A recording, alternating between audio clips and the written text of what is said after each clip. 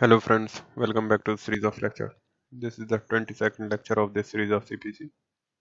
Today we would start with the topic that whether res judicata would apply on appeal or not. res judicata appeal पे लगेगा कि नहीं, तो ये हमको डिस्कस करना है। तो इस पे एक क्वेश्चन भी लिखवाया था मैंने कि फॉर्मर अपील अगर किसी टेक्निकल ग्राउंड पर डिसमिस हो गया था तो res judicata लगेगा कि नहीं। अब वैसे तो इसका आंसर यस है। So let's start the discussion. अब देखो इनको लिखते रहे ना, जो केस है उसका पॉइंट्स लास्ट में डिक्टेट करूंगा। So let's discuss first situation. A has filed a suit against B. A has filed a suit against B, and the suit is decreed in favor of A. Suit में A को अपने favour में decree मिल गया। Then who is the aggrieved party? B. अब B goes in appeal. B files an appeal in the court, and the appeal has decided against B. And the appeal has decided against B. अपलेट court ने appeal पे सुनवाई की। अपलेट court heard the appeal on merits and thereafter it decided the appeal against B, and the appeal is the continuation of the suit. Appeal has been heard and finally decided. What B done is B again file a appeal on the same ground.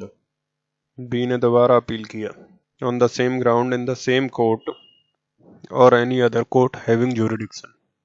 B ने दोबारा appeal किया उसी court में या किसी और court में जिसके पास jurisdiction है। अब now tell me, will this appeal B barred by race judicata. अब देखो यहाँ पर एक ही सूट में you are aggrieved, you filed an appeal and then appeal was heard and finally decided on merits. Appeal heard and finally decided on merits and be again file an appeal in that court or other court which can hear. Now will not the second appeal be barred by the res judicata?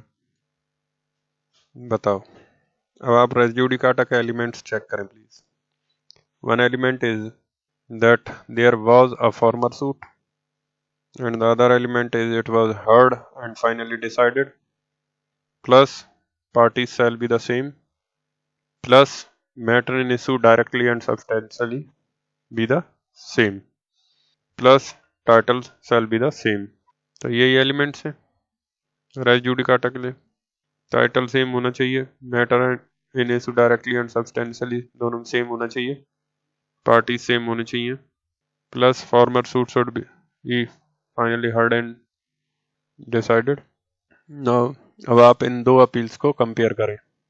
तो इस appeal में जो गया था B versus A, that was filed by the be against A, first appeal, इसको क्या आप farmer suit मान सकते हो with reference to the second appeal. अब देखो जब तक फॉर्मर सूट नहीं होगा तब तक रेस जुडिकाटा तो लगेगा नहीं। अब farmer suit means what? Farmer appeal here. So in this case it is former appeal and then another appeal is filed. तो जो दूसरा अपील है, जो दूसरा वाला अपील है, उसके लिए जो पहला वाला अपील डिसाइड हुआ था that can be considered to be a former suit, क्योंकि आप अपील केस देख रहे हो। अगर आप कॉमन सेंस से भी सोचो, जब एक अपील फाइल कर रहे हैं that has been decided, then obviously the second appeal on the same ground, obviously that will be hit by the res judicata, otherwise तो आप बार बार अपील करते रहो। ठीक, here I am not talking about the second appeal in the high court, I am talking about the appeal in the same court or competent court. So it is a former suit, इसमें आप पहले वाले appeal को former suit मानोगे and the second appeal will be considered to be the subsequent suit. ठीक, so पहला वाला appeal B against A would be considered to a former suit and the second वाला appeal will be considered to be a subsequent suit.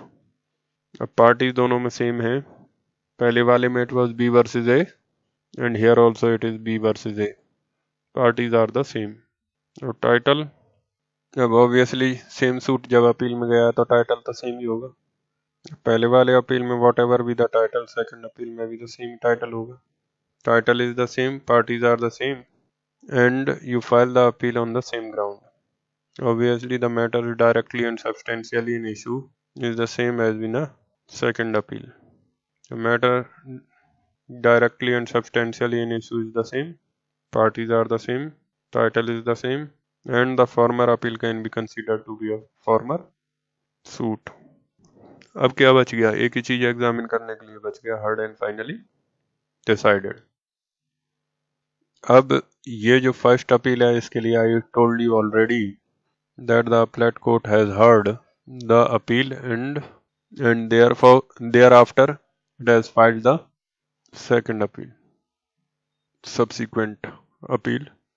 So the former appeal, former suit in that sense, can be said to have been heard and finally decided, and therefore all the elements of res judicata have been fulfilled. तो ये जो appeal है उस पर res judicata will apply. So it is a very simple thing to understand. Res judicata will apply because all the requirements of section 11 are fulfilled. ठीक, एक बार दोबारा देखो इसको। देखो हुआ क्या, ए ने बी पर सूट किया, the suit was decided against B. इस सूट में डिक्री ए को मिल गई and B is the aggrieved party, B is the aggrieved party. अब B has filed an appeal against A, the appeal has heard and decided against B, appeal B के खिलाफ decide हुआ। अब उसके बाद be what he does is he was not satisfied with that appeal, उसने दोबारा appeal कर दिया इन द सेम कोर्ट और इक्विवेलेंट कोर्ट। अब इस सब में the question is will the former appeal apply as race judicata. जब तुमने एक अपील करके डिसाइड करवा लिया है तो दोबारा अपील कर रहे हो, तो जो फॉर्मर अपील का जजमेंट है will that is bar as apply as race judicata. अब I was examining the elements and the elements were that there has to be a former suit. जब तक फॉर्मर सूट नहीं होगा और subsequent suit नहीं होगा, race judicata will not apply. So there was certainly the पहला appeal can be considered to be a former appeal or a former suit, and second one we consider to be a subsequent suit, and therefore जो former suit वाला जो requirement है that is fulfilled. अब दूसरा जो requirement है that the former suit should be heard and finally decided. अब I already told you that the appellate court conduct a hearing in the former appeal, has conduct a hearing in the former appeal and has decided the appeal accordingly. So obviously it would be said that it is heard and finally decided. So heard and finally decided भी prove हो गया. Now the third requirement is the same parties. So obviously A and B and A, here also the parties are the same. Then fourth, same title. So obviously इसमें जो भी title था ए और B का उसी context में तो appeal हुआ, और ये अपील भी उसी कॉन्टेक्स्ट में, तो टाइटल तो ऑटोमेटिकली सेम होगा। It is not the appeal on different title. उसी सूट में अपील में गया, जो सूट में टाइटल था that would be the same title in both the appeal, so title is the same. And lastly matter in issue, obviously you go in appeal from the same suit, तो इसमें भी matter in issue and इसमें भी matter in issue will be the same, and therefore race judicata will apply.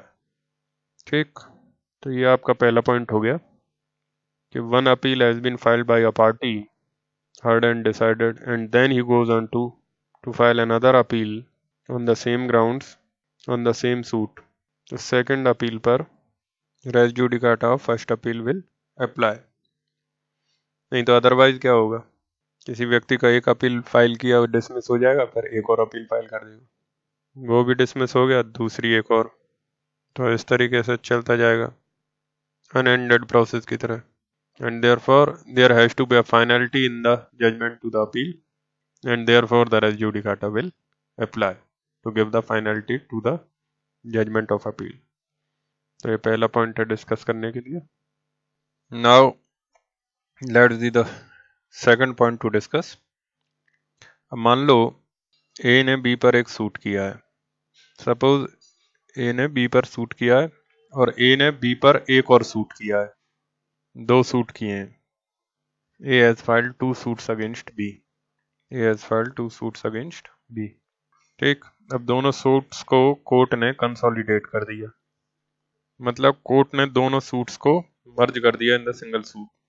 अब court ने मर्ज तो कर दिया बट इससे सूट की आइडेंटिटी खत्म नहीं हुई। ठीक, मान लो दो सूट हैं, एक का सूट नंबर है 211 ऑब्लिक ईयर नंबर एंड दूसरे का है 215 ऑब्लिक ईयर नंबर। तो मान लो सूट की आइडेंटिटी इस तरीके से है और कोर्ट ने दोनों सूट्स को क्लब टुगेदर कर दिया। Which the court can do, एक ही तरह के सूट्स हैं। The superior court can always order the clubbing together of the two और मोर सूट्स। अब नाउ आफ्टर क्लबिंग टुगेदर कितने सूट्स हुए? There is one suit, but in that suit, in one suit both the suits are having distinct identity.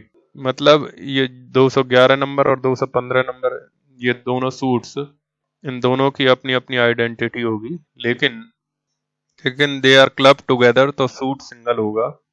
But there are to suits involved in that single suit and they can retain their identity. The court will conduct the hearing of both the suits and ultimately at the end of the trial the court will pass a single judgment. लेकिन ये single judgement में दो decrease होंगी। तो जब भी suit consolidate होता है, whenever the suits are consolidated there is single judgment passed, but since there are two suits or more suits, so for every suit there would be a separate decree passed. ठीक, judgement के paragraph भी अलग होंगे। तो इसमें दो paragraph होंगे, एक सूट नंबर 1 के लिए, एक सूट नंबर 2 के लिए, और डिक्री भी दो बार पास होगी, एक सूट नंबर 1 के लिए और दूसरा सूट नंबर 2 के लिए। Is that fine? ठीक, तो दो सूट से there were to suits, then the court has consolidated the two suits and the court has tried and a single judgement is passed, but दोनों में अलग अलग डिक्रीज पास हुई थी। Decrease will be 2। अब मान लो एक सूट में कोर्ट ने कंसोलिडेट करने के बाद दोनों सूट को डिसाइड किया इन ए सिंगल सूट, और दोनों में कोर्ट ने ए के फेवर में डिक्री पास कर दी। Court has passed decree in favour of A here also and the court has passed the decree in favour of A here also, and mind that the subject matter of the suits are same, the right and matter in issue are same, right etcetera matter in issue are same.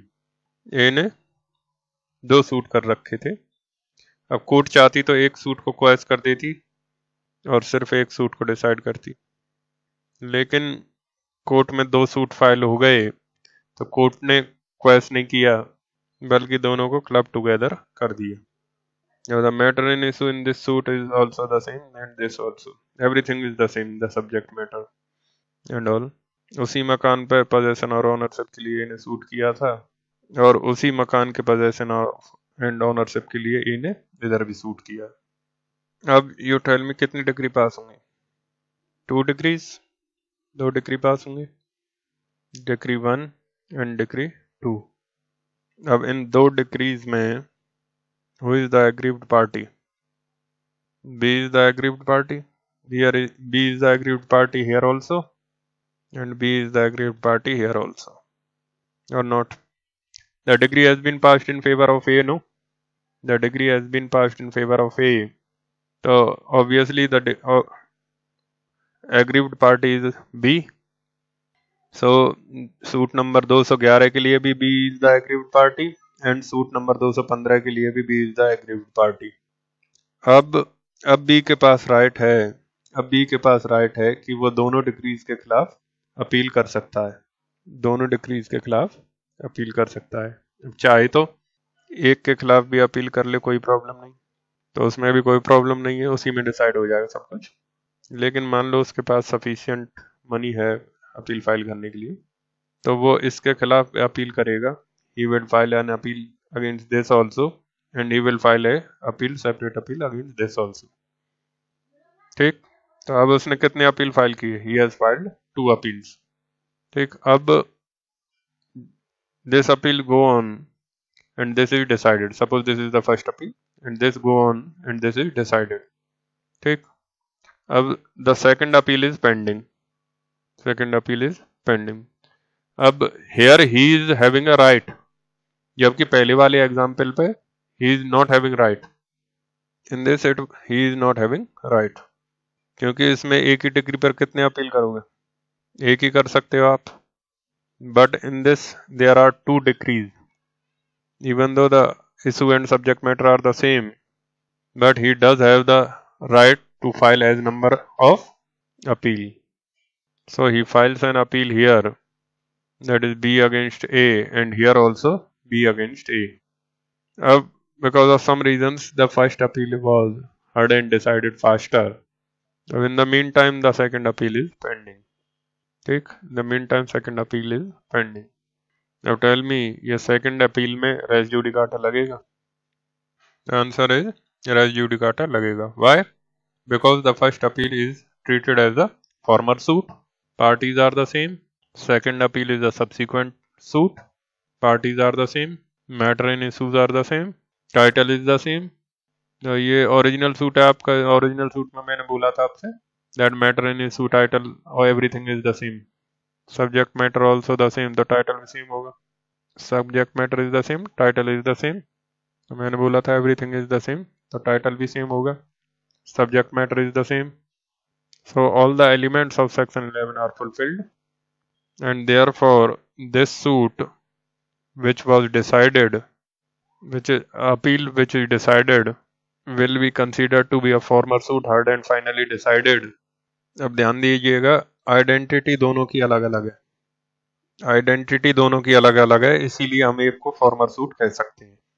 This first appeal is arises from one decree and the second appeal is arises from the another decree, and both of these decrease are from to different suits, तो एक जो appeal है उसकी identity अपने suit से related है, और जो दूसरी अपील है उसकी आइडेंटिटी अपने सूट से रिलेटेड है. दोनों सूट्स की आइडेंटिटी अलग अलग है, आइडेंटिटी मर्ज नहीं है. लेकिन अगर आइडेंटिटी मर्ज हो जाए तो फॉर्मर सूट नहीं मानोगे. But here since the identities are different, ये अलग सूट नंबर से आया, ये अलग सूट नंबर से, so these are different appeal, or you can say different suit. So in this first one is decided, and the first one which is decided, it will be considered to be a former suit heard and finally decided. Plus the parties are the same, title is the same, and the matter and issue are the same, and therefore second appeal पे first appeal का res judicata लग जाएगा. ठीक, तो इसमें आप एक sentence लिख लीजिए. Write down, since both the appeals arise from two different decrees arising out of two different suits, the first appeal has a distinct identity as compared to a second appeal, and hence it will be considered to be a former suit with respect to section 11. And since it has been heard and finally decided by the appellate court, it will apply as res judicata upon the other appeal, as all the elements of section 11 are also fulfilled. As all the elements of section 11 are also fulfilled. मतलब जो party हैं that are same parties के बीच में, उनके आपस में एक से ज़्यादा सूट हैं, 2 हों, 4 हों, 5 हों, whatever, सबको अगर कंसोलिडेट कर दिया गया है, उसके बाद अगर ट्रायल होगा तो ट्रायल के बाद सबके लिए एक डिक्री पास होगी. जजमेंट सिंगल होगा लेकिन डिक्री तो उतनी होंगी जितने सूट होंगे. बेसिक सब कुछ सेम है, लेकिन फिर भी आप डिक्री उतनी ही पास करोगे. जैसे सपोज एक बड़ा मैटर है, उसके प्रॉपर्टी में किसी एक पार्ट के लिए एक सूट है, दूसरे पार्ट के लिए दूसरा सूट है, but the common point is that B is the owner of the property. अब बहुत सारे सूट्स उसने कर दिया अलग अलग पार्ट्स के लिए. You can always do that कि being a one suit and trial, do that one trial. So the court go for normally court go for consolidation.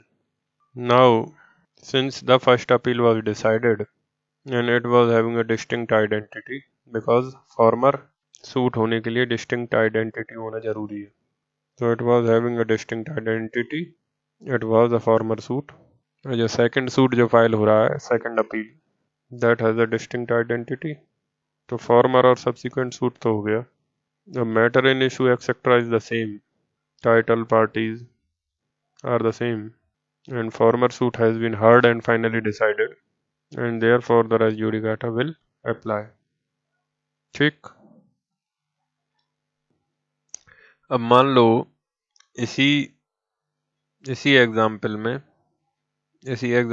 ए और बी का एक और सूट था, उसमें डिक्री हो गई और डिक्री के बाद इसमें एक अपील हुआ A versus B versus A, एक अपील हुआ बी वर्सेस ए और इसके खिलाफ एक और अपील हुआ बी वर्सेस ए. तो in the same example there is the appeal. अब सपोज बी वर्सेस ए वाला जो अपील था उसको अपीलेट कोर्ट ने किसी टेक्निकल ग्राउंड पर, मेरिट्स पर नहीं, टेक्निकल ग्राउंड्स पर, किसी टेक्निकल ग्राउंड पर डिसमिस कर दिए. For example complete barred by the limitation, या फिर the party whose plead he has not filed the sufficient document etcetera. किसी ऐसे टेक्निकल ग्राउंड पर द अपील वाज डिसमिस्ड. अब बताइए, will the dismissal of this appeal has the race judicata on this pending appeal? अब in this the answer seems to be no but the answer is yes. तो यही same point आपको समझना है. Merits पे जब डिसाइड हुआ था तो it was heard and finally decided. Merit पर जब डिसाइड हुआ था तो everyone knows that it is heard and finally decided. लेकिन जो टेक्निकल ग्राउंड पे जो डिसमिसल हुआ है, there also it was held that it will be still be considered to be acting as race judicata upon the subsequent appeal. और वो क्यों है उसी को आपको समझना है. अब क्यों है that we have to understand. अब इसमें एक लाइन लिख लीजिए आप पहले. Even if one of the appeal was dismissed on technical ground, res judicata will apply. Res judicata will still apply upon the other pending appeal. तो इसको discuss करेंगे हम डिटेल में, बट अभी के लिए इसको आप छोड़ दीजिए और नेक्स्ट पॉइंट लिखिए इसमें एक. तो एक फोर्थ पॉइंट समझिए पहले आप, उसके बाद after discussing these points we will discuss that again. See the fourth point. Suppose A has filed a suit against B. A has filed a suit against B. If the suit is decreed in favor of A, अब B goes in appeal. अब देखो जब B appeal में गया तो पहले जो race judicata था was not it becomes res sub judice. Trial court का judgement has formed race judicata. और अगर आप अपील में नहीं जाते तो ट्रायल कोर्ट का जजमेंट फॉर सब्सिक्वेंट सूट के लिए रेस जुडिकाटा लगाता कि नहीं. When the trial court has finally decided the suit, then the trial court का judgment could have acted as the res judicata upon the subsequent suit. So what we are saying in short is trial court का judgment is res judicata. But the moment he goes in appeal, the matter again goes into the appellate court. अब what was res judicata now becomes res sub judice, because it is pending in the appellate court. So the moment you file an appeal, res judicata of the trial court judgment will become res sub judice. अब उसके बाद ये जो appellate court decide कर देगा तो फिर क्या होगा, ये जो decision है that will act as res judicata. So if a trial court has decided, heard and decided on merits and passes a judgment, so in that way res judicata applies on the subsequent suit. But if a party goes in appeal against a judgment, then that appeal opens the trial court judgment and now the matter is open in the appellate court. तो जो पहले race judicata लगा था अब वो race judicata नहीं लगाएगा क्योंकि मैटर ओपन हो गया appellate कोर्ट में. तो appellate कोर्ट के पास मैटर इज रेस सब जुडिस pending. So it puts the res sub judice. It is simply res sub judice. तो जो ट्रायल कोर्ट का जजमेंट था जो रेस जुडिकाटा लगा था वो अब लागू नहीं होगा क्योंकि मैटर अपील में ओपन हो गया, दैट इज रेस सब जुडिस। लेकिन जैसे ही अपीलेट कोर्ट ने डिसाइड कर दिया, now the judgement of appellate court will now act as a race judicata unless the matter goes in third appeal in high court. अगर यहाँ से भी अगर अपीलेट कोर्ट में हाई कोर्ट में चले गए then again it will become res sub judice. So is that fine? Okay. अब इसको फिर से देखिए। A has filed a suit against B. Degree was held in favor of A.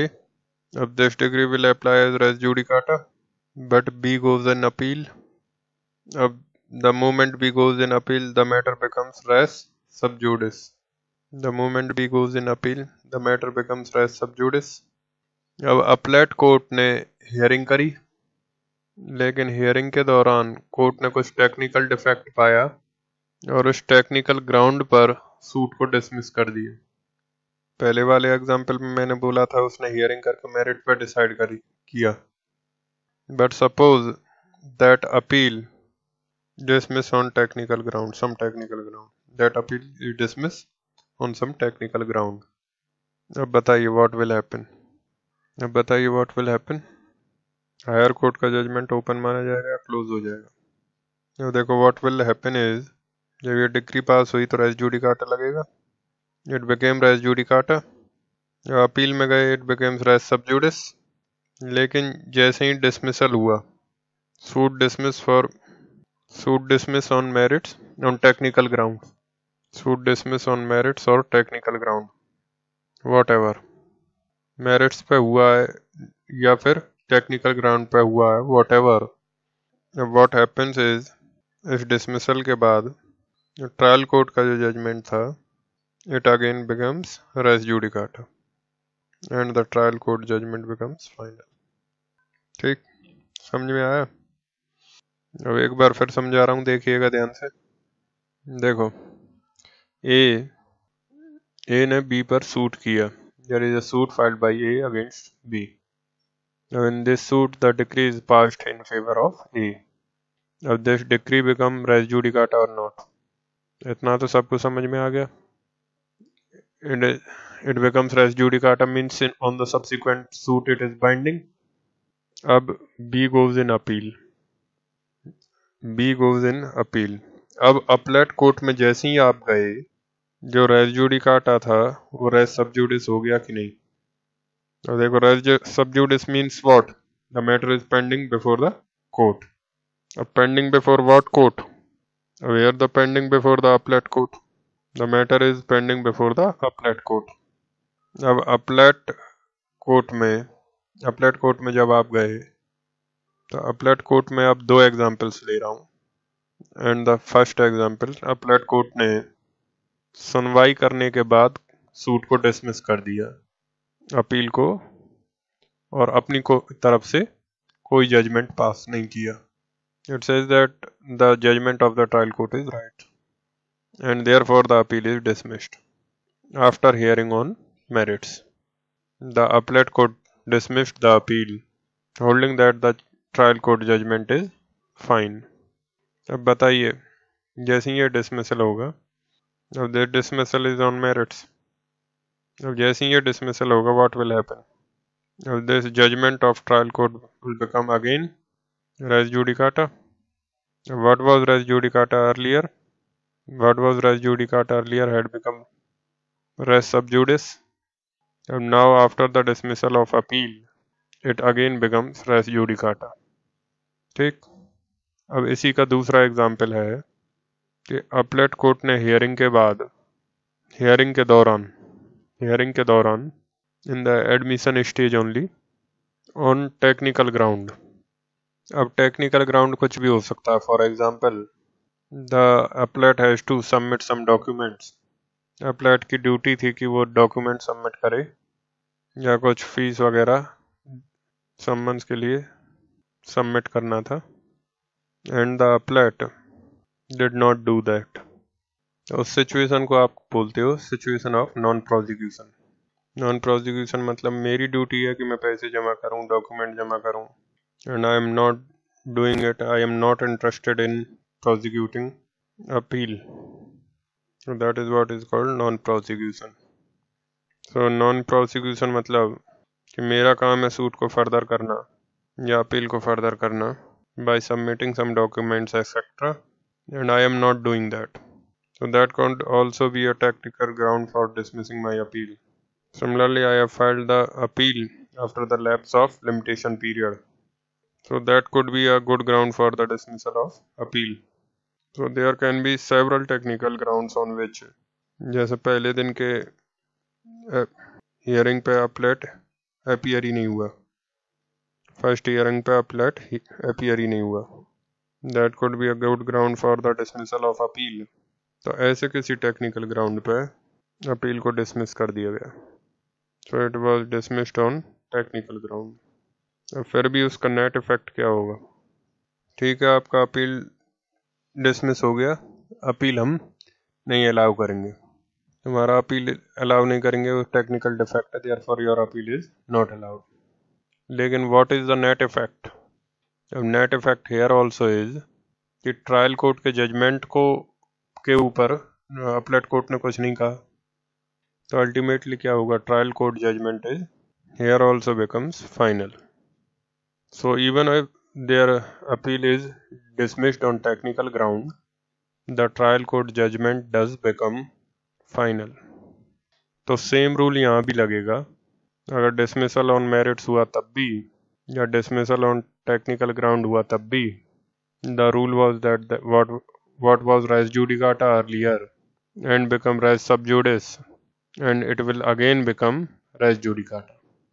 So dismissal of appeal on technical grounds or on merits, whatever, so the ultimate result is that the trial court judgment become final, and that will apply as res judicata on the subsequent suit. तो ये समझ में आया? ठीक, तो ये these are just a points, ये सारी चीज़ें अभी आ जाएंगी when we discuss the शेदान Singh case. तो जो इसके बेसिक पॉइंट्स थे वो पहले हमने समझे, अब हम जब इस केस को देखेंगे then you will understand this case faster.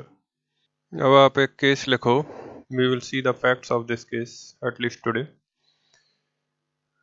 तो देखो, शेदान सिंह वर्सेस श्रीमती दरिया कुमार, शेदान सिंह वर्सेस श्रीमती दरिया Kumar, 1966 Supreme Court. The judgment was delivered by the Vanchu Justice, and it was the 4 judges bench. It was 4 judges bench. अब इसको देखिएगा, यहाँ से मैं यहाँ से पढ़ रहा हूँ। The appellant's father brought suit number 37 of 1950. तो ये पहला सूट था, appellant के पिताजी ने फाइल किया था suit number 37 of 1950 against the respondents दरिया कुमार। तो पहला सूट अपलेंट के पिताजी ने दरिया कुमार के खिलाफ फाइल किया था for a declaration that he was the owner of the properties in the suit and for possession in the alternative. मैं इन प्रॉपर्टीज का ओनर हूँ, जो प्रॉपर्टी डिस्प्यूटेड था। He has filed a suit for a declaration of title in the property and for the possession. The appellant was also a party to the suit as a pro forma defendant. तो appellant के पिताजी ने किया था, शायद appellant तैयार नहीं हुआ होगा सूट करने के लिए, तो appellant के पिताजी ने अपने बेटे को pro forma defendant बना दिया। Appellant was also a party to the suit as a pro forma defendant. Since his father is dead, he has been substituted in his place. अब क्या हुआ कि पिताजी सूट के दौरान मर गए, तो फादर मर गए, तो इसको इधर प्रोफॉर्मा को इधर उसकी जगह पर सब्स्टिट्यूट करके इसको इधर ट्रांसफर कर दिया। The appellate was also a party to the suit as a proforma defendant. Since his father is dead, he has been substituted in his place. The case put forward in the plaint was that Harnam Singh was the uncle of the appellant's father. Ramkishan was the adopted son of Harnam Singh and the respondent is his widow. अब समझो आप इसको. That the Harnam Singh was the uncle of the appellee's father. अब देखो शेदान सिंह, उसके पिताजी, father is dead, उसकी जगह शेदान सिंह आया. बट शेदान सिंह के फादर और उसके फादर के चाचा जी हरनाम सिंह, और शेदान सिंह के पिताजी के चाचा का बेटा, पिताजी के चाचा का बेटा Ramkishan. Ramkishan is the adopted son of Harnam Singh. अब रामकिशन की विडो, रामकिशन मर गया, रामकिशन की विडो दरिया कोमर, दरिया कोमर. ठीक, इस तरीके से फैमिली चार्ट है. फैमिली तो इस तरीके के क्वेश्चन आपको विजुलाइज करने पड़ेंगे. दिल्ली और हरियाणा में तो इस तरीके के क्वेश्चन आते हैं applied. So the case put forward in plaint was that the Harnam Singh was the uncle of the appellant's father. Appellant's father, Harnam Singh was the uncle of appellant's father. Ramkishan was the adopted son of Harnam Singh, and the respondent is the widow. ठीक, अब आगे देखो. The appellant and his father were living jointly. अब appellant और उसके father jointly Harnam के साथ रहते थे. And there is adopted son Ramkishan, and on the death of Harnam Singh and his adopted son, on the death of Harnam Singh and his adopted son, दोनों की मृत्यु के बाद, the appellant and his father became the owners of the joint properties by survivorship. The appellant and his father became the owners of the joint properties by survivorship. ठीक, तो ये family chart है. इसमें कौन कौन है? ये हरनाम सिंह है, फिर उसका बेटा रामकिशन अडॉप्टेड सन, उसकी वाइफ विडो, दोनों मर चुके हैं ये दोनों. तो उसकी रामकिशन की विडो दरिया कुमार. अब इस साइड अपलेंट शेदान सिंह और उसके father F. This was joint family, this was joint family and they want the property jointly. और हरनाम सिंह मर गए और रामकिशन भी मर गया. अब as per the rule of survivorship joint family में the living male members will be the owner of the property. अब दरिया Kumar obviously is not the co-partner in the family as per the doctrine of the survivorship. The property is owned by F and शेदान Singh. मतलब father and बेटे के बीच, क्योंकि जो शेदान सिंह के father के चाचा और उसका बेटा मर चुके हैं. अब प्रॉब्लम क्या है? दरिया कुमार शेदान सिंह और उसके पिताजी they are living jointly, but property का जो ओनरशिप है एज पर सर्वाइवरशिप वो किसको होगा? The two male members father and the शेदान Singh. ठीक, अब आगे पढ़ो. But the names of the widows of Harnam Singh and Ramkishan. अब हरनाम सिंह की भी विडो थी, उसका नाम नहीं दे रखा. But the names of the widows of Harnam Singh and Ramkishan were entered into the revenue paper of their conciliation. मतलब उनको शांत करने के लिए, सांत्वना देने के लिए इन्होंने क्या किया? उनको खुश करने के लिए जो खतौनी के कागज वगैरह हैं उसमें उनका भी नाम डलवा दिया, जबकि ओनरशिप एक्चुअली फादर और शेदान सिंह के बीच में, because they are only mail survivor in the co-partnership. They are the only male surviving in the co-partnership. फिर भी उनका नाम डलवा दिया ताकि उनको दुख ना हो. There were other allegations in the plaint with which we are however not concerned in the present appeal. ठीक, सिचुएशन समझ गए? अब shortly afterward the appellate's father filed another suit. अब पहला सूट क्या था? That this property I want declaration in my name, और उसका possession भी मुझे चाहिए. तो पहला सूट था declaration of the title of the property and also the possession. ठीक, तो पहला था सूट नंबर 37. अब एक और suit, the suit number 42 Shortly afterward, the appellate father filed another suit, number 42, against the respondent and one other person claiming the price of the crops which stood on the certain Sir and Khudkhast plots in two villages on the allegations that the respondent had cut and misappropriated the crops standing on these plots without having any right, title, or interest therein.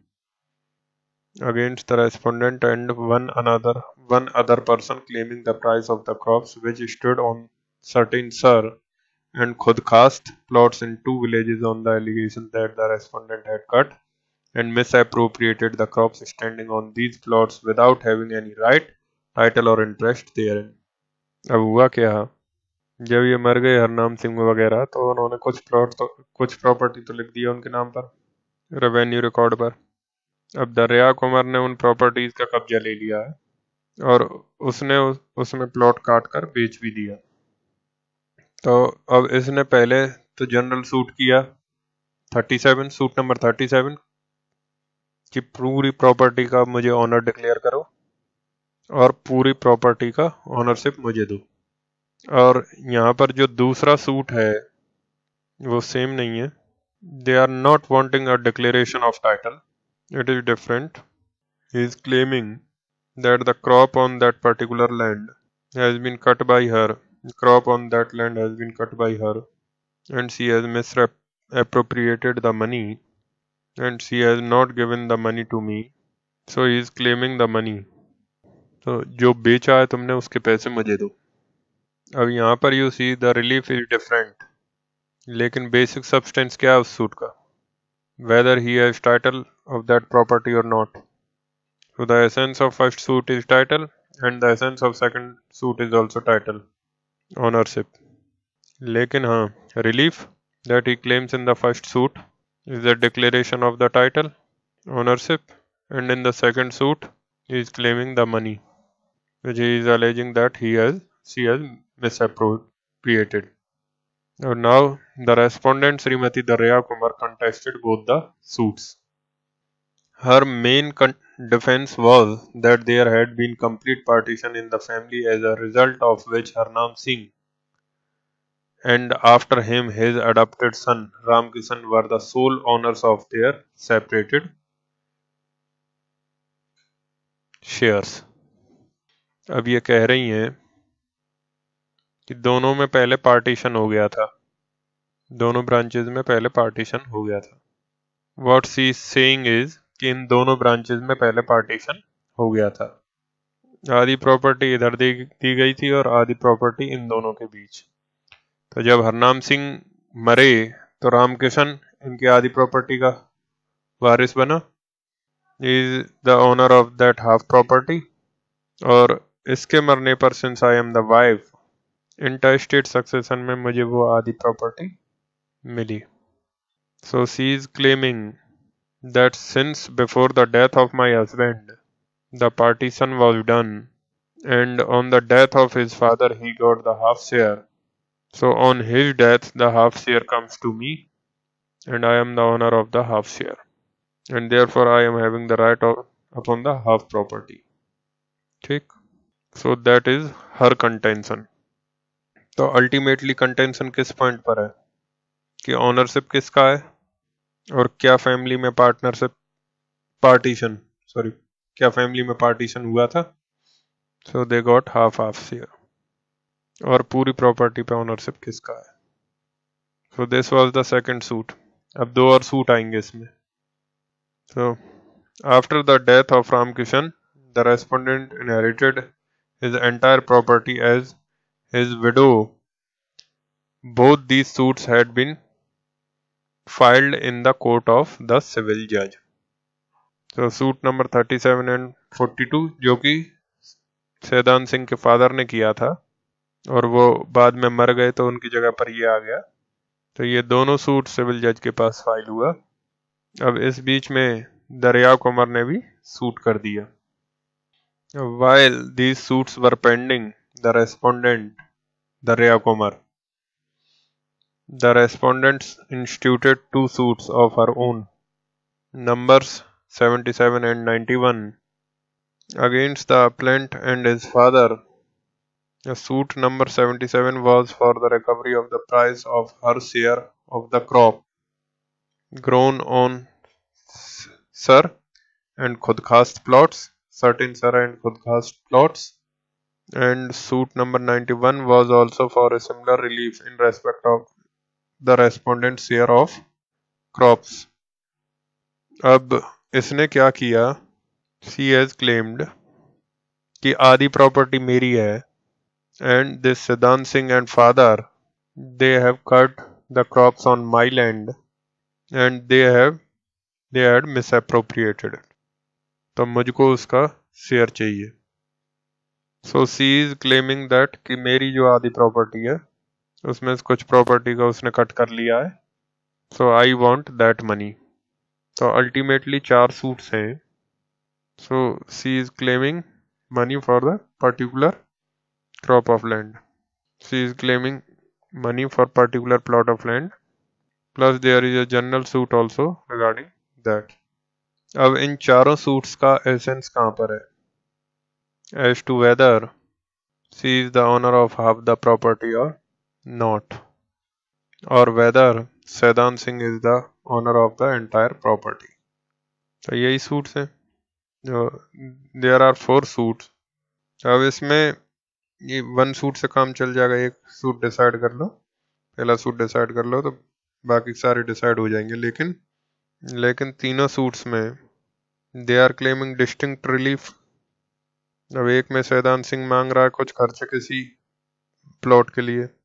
दूसरे suit में दरियाव कुमार सी is claiming money of certain plot. So court will not give up these suits because the reliefs are distinct and therefore the court will consolidate together and go ahead. Because चारों suits में the basic issue is regarding the same property as to who is the owner of the property, whether she is half owner of the property, and therefore the court did not give up by the suit and the court finally consolidated all the suits. अब कितने suits हो गए?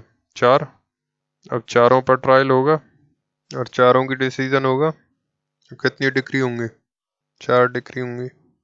और चारों decree मान लो court ने कह दिया कि हाफ प्रॉपर्टी दरियाव कमर और हाफ सैदान सिंह की. तो फिर सैदान सिंह चारों सूट में ही इज एग्रीव्ड पार्टी और उसके पास 4 डिक्रीज हैं. चारों में he is aggrieved party. Court ने उसके खिलाफ जजमेंट दे दिया. Then what? He is free to file 4 appeal. तो 4 अपील कर दिया उसने. तो इस लेक्चर के लिए इतना ही. बाकी का आगे देखेंगे, बट आगे थोड़ा सा पढ़ लेते हैं. Her case was that the plot in question in both the villages belonged to the parties jointly and the crop was jointly sown by them and she was entitled half of the said crops. मतलब उसने कहा कि आधी ownership तो मेरी है लेकिन हम क्रॉपिंग एक साथ कर रहे थे, तो जो क्रॉपिंग का जो रिजल्ट आएगा वो उसका तो आधा तो मुझको मिलना चाहिए था because I am half owner. अब these 2 suits were filed in the court of मुंसिफ के पास फाइल किया उसने, while suits filed by the appellant's father had been instituted in the court of civil judge. Subsequently, by an order of the district judge, the 2 suits filed by the respondents were transferred to the court of civil judge.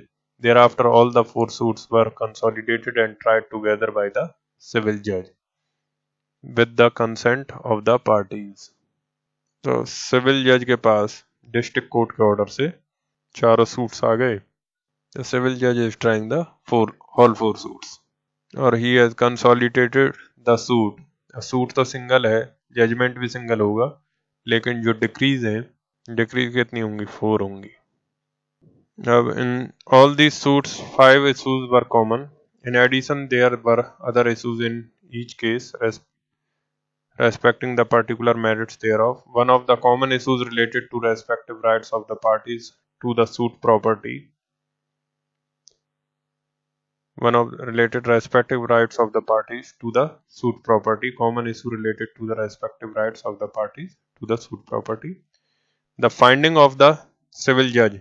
Then the finding of the civil judge on the issue was that the Srimati Darraya Kumar was entitled to the properties claimed by the appellant's father in suit number so and so. So the civil judge therefore dismissed that suit. So 37 number suit को dismiss कर दिया. Further, in view of finding on questions of title on suit number 37, suit number 91 was decreed in favor of the respondent. तो मतलब कहने का मतलब कि दर्याव कुमार के फेवर में जजमेंट हो गए और सैदान सिंह के खिलाफ इन चारों सूट्स के जजमेंट. अब इसको अपील करना है. अब आगे देखो. The appellant's father was aggrieved by this decree. Consequently, he filed two first appeals in the High Court. और उसके अपील नंबर बता रहे हैं आपको. Then the appellant's father also filed two appeals in the Court of District Judge against the judgment and decree in the suit filed by the respondent Srimati Daryav Kumar. तो दरियाव कुमार के जो दो suits थे उसके खिलाफ उसने डिस्ट्रिक्ट जज के पास अपील किया और अपने वाले सूट के खिलाफ उसने हाई कोर्ट में अपील किया. तो कितने हो गए? 4. अब इन चारों अपील्स को भी कंसोलिडेट कर दिया गया. By an order of High Court, the two appeals pending in the Court of District Judge were transferred to the High Court, and thereafter all of them were heard together. And thereafter appeal number 453 arising out of suit number 91 was dismissed by the High Court as being time barred. अब एक appeal को अपलेट court ने limitation के ground पर, technical ground पर dismiss कर दिया. as being time barred while appeal number 452 arising out of suit number 77 was dismissed by the High Court on October 1955 on the ground of failure of the appellant's father to apply for translation and printing of the record as required by the rules of High Court. मतलब दो appeal तो dismiss हो गए. एक appeal तो dismiss हो गया limitation के ग्राउंड पर और एक अपील डिसमिस हो गया because the father has not submitted some printing record etcetera. So both appeals were dismissed on some technical ground. Ultimately, the question before Supreme Court in this case is कि आपके जो दो appeal dismiss हो गए technical ground पर, will that apply as res judicata on other two pending appeals, or can the other two pending appeals be heard, and the answer by the court is this कि अगर technical ground पर भी dismissal हुआ है फिर भी it will apply as race judicata. ठीक, तो अभी के लिए इतना ही. Next lecture we would discuss beyond this. तो तब तक इस जजमेंट को आप पढ़ कर आना एक बार. So that's it for this lecture. Thank you.